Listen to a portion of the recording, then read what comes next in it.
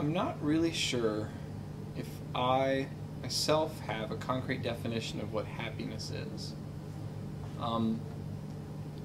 I'd like to think that happiness is some kind of sense of content.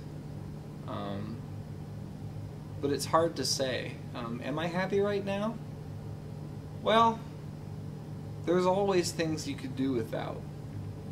There's a lot of things I am happy right now for. I'm happy they're in my life.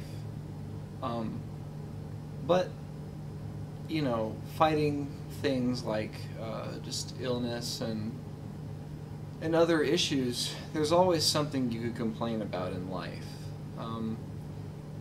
My big question is not whether or not I can find happiness, because I know that I can find some semblance of it. The big question is, how happy are people on college campuses? How happy are the people who are supposed to pull us into the future? How content are people here at Winthrop? And I think there's no better way than to just go ask them. Okay. Are you happy? I'm pretty happy, yeah. In general with life? Yeah. What makes you happy?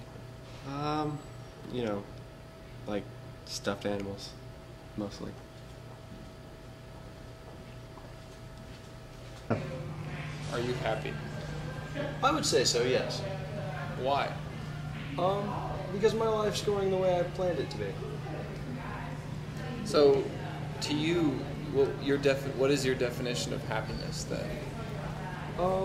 My definition of happiness, as long as I'm doing the things that I want to do, I think I have the capability of being happy. So it takes a certain level of autonomy to be happy, is what you're implying, am I correct? I believe so, yeah. Are you happy? Yeah, I would say so. Really? Yeah. And why? I have a very optimistic outlook on life right now. Though I am taking 18 credit hours, it's difficult, but I see the light at the end of the tunnel. Okay, so you see that your happiness comes from the idea that you're doing something, that you're working hard, and that you see there is an end to it. Yes, that there is a purpose for the hard work I go through now.